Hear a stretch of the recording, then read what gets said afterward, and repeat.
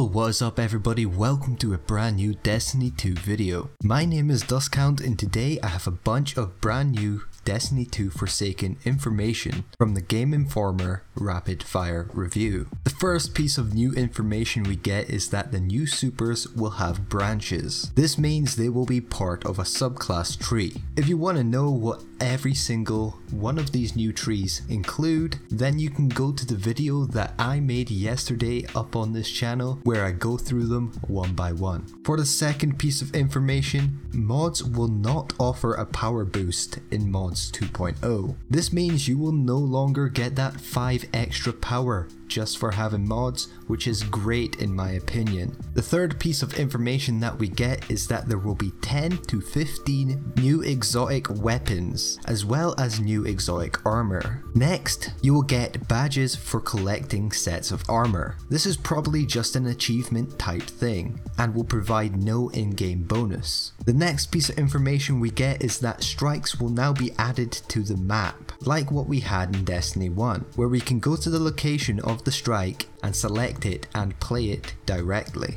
Next, there will be a total of 8 barons. You will take 6 of them down in a non-linear way, and the final 2 will be taken down in a more linear fashion. For the 7th piece of information, there will be brand new raid layers in the future, but there will be no Leviathan content, which will be refreshing. Next on the list, there will be brand new weekly milestones. What these are, we don't know yet, probably connected with Gambit and any other new activity they introduce. And last on the list, we are getting 200 additional vault spaces, so plenty of room for that random rolls. And that is all the information that this interview gives. Of course, if I missed anything, be sure to let me know down in the comments. And aside from that, leave a like on the video if you've enjoyed, subscribe to the channel for plenty more Destiny content coming your way, and as always, I'll see you guys in the next one.